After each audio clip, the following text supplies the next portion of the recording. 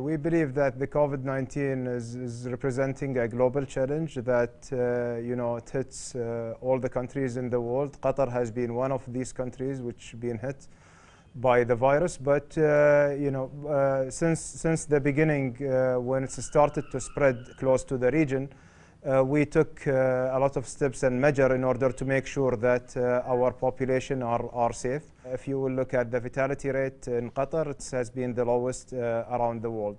And yesterday, His Highness the Emir was participating at the conference which was hosted by the UK Prime Minister for raising funds for Gavi, and His Highness announced the contribution of the state of Qatar by $20 million US.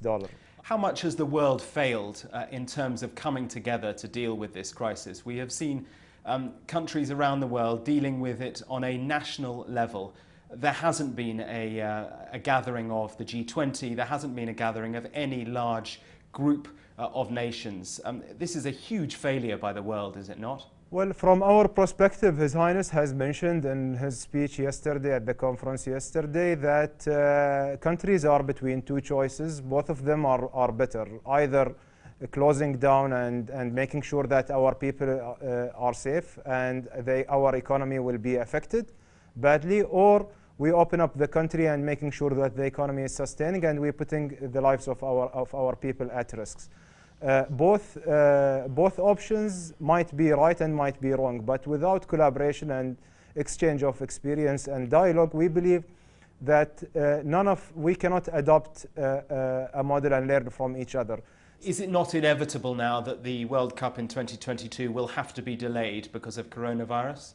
Well, first of all, the projects of the World Cup almost at 90% completion right now, and we hope by the end of this year or mid of 2021, all the projects will be completed.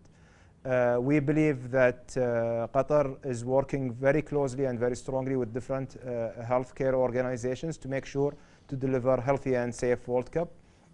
And we believe that it is part of the cure for the world to be back together in a happy manner, and coming here, we will be able to welcome them here in Doha during the World Cup games, and we believe that the entire world needs such an event for their emotional treatment after this global challenge that all of us we face. And we will make sure to deliver the best ever World Cup with a healthy and safe environment. Have you had to look at changing the design of any of the stadiums? Have you had to look at perhaps the idea of social distancing in order to keep the World Cup plans as they are? Well, there is an ongoing exercise on the organizing committee with different stakeholders to make sure that all the health and safety standards are applied in all our stadiums. So it's still something ongoing, and once it's clear for all of us, I'm sure that we are going to put it out publicly. Well, that brings us neatly on to talk about the blockade, which I know is something that you want to talk about. Clearly, 3 years on, it is ongoing. Within your region, you are isolated as a consequence of this blockade. You are not regionally talking to your partners on coronavirus or on many other things. That must be a huge problem. This crisis has been manufactured from the beginning, and unfortunately we still didn't see any acknowledgement by the blockading state that this crisis is manufactured, and they are still repeating the same stereotype. What we hope for, we hope that one day everyone realizes that there are more regional and global challenges that we are facing together that makes us in need to talk to each other and to support each other and to stand with each other. COVID-19 represented one of the recent challenges that not our country only facing, but also the entire world is facing. What is the key to breaking the blockade? Donald Trump the American president, appears to have tried a number of times to intervene. What's the key?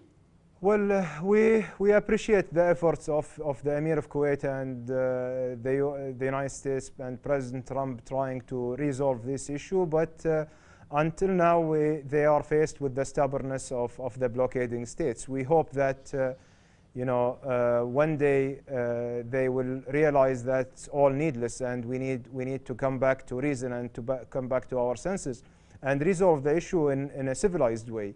And Qatar has stated its position from the beginning, whether publicly or privately, with our allies in the United States or with our brothers and neighbors in Kuwait, that Qatar is willing to engage in a serious dialogue that based on a mutual respect and respecting of the sovereignty and the international law.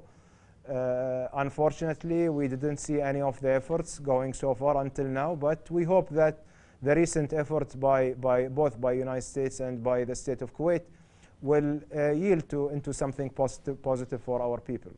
One of the concerns that the blockading states had was your relationship with Iran. And I want to talk a bit about that. The Emir of Qatar was in Tehran, I think the day after Qasem Soleimani was assassinated by the Americans. Qatar appears to be trying to act as a broker between Iran and the West. Where do you see the Iranian situation 6 months since the assassination of Qasem Soleimani? Let me just state it very clear. Iran is our neighbor. Whether we agree or we disagree with them, they are a country that we are going to live with this year, next year, and forever. So we need to find a peaceful solution if there is any conflict between Iran and the region. Second, when the blockade started, Iran is one of the countries that stood with Qatar very clearly and opened their airspace for us, opened their seaports for us, and they supported us, and Qatar and the Qatari people highly appreciating such a step. In the time of need, you need the friends to stand with you, and Iran proved that they stood with us and with the Qatari people. And this, despite the disagreement in policies that we have with Iran, and we have been having these disagreements for a long time. I mean, in Syria, in Iraq, in Yemen, if you will look at the policies of Qatar and the policies of Iran, has been totally different. After the killing of Qasem Soleimani, the next day I was there in Iran. I was there in a scheduled visit to the foreign minister of Iran, and we wanted to seize the opportunity to calm down the tension, because the tension who has been fueled, unfortunately, by countries in our region is going to fire the entire region, and the entire region is going to pay for it, and we cannot afford it. But we are still in a very dangerous situation, and we want to see a final resolution between Iran and the United States, and Iran and the other GCC countries. And do you see yourself as a broker, a potential broker between Iran and the United States? We cannot be a broker unless we are asked by both parties, but Iran is our neighbor and the United States is our strongest ally. If we are asked and accepted by both parties, we will be willing to help, but we are preferring to work together with other countries who are like-minded and helping them in order to de-escalate the situation and calming down this tension. I want to talk about Palestine, the annexation plan that Israel is proposing. But can I first ask you about Israeli-Qatar relations? There is, for many months, years now, there's been a suggestion that there is a rapprochement taking place between Israel and the Gulf states. How do you see your relationship with the Israelis? Well, when we saw a window of peace back in the 90s, we were one of the first countries, or even the first country in the Gulf, to take the first step toward having a relation with the Israelis, and we opened the trade mission, the Israeli trade mission here in Doha. But unfortunately, the Israeli behavior showed us year after year they were not serious about peace. And we hope that these threats of taking decision of annexation are not real, because we believe it's going to represent as the last bullet in the peace process between the Israeli and the Palestinian. And we want them to come back to the table and directly engage face to face. There is an Arab Peace Initiative on the table that all the Arab countries are agreeing to, and agreeing to have a normalization if the Israelis are willing to withdraw from the occupied territories and having an independent sovereign state of Palestine with the capital of Jerusalem, Eastern Jerusalem, at the borders of 1967.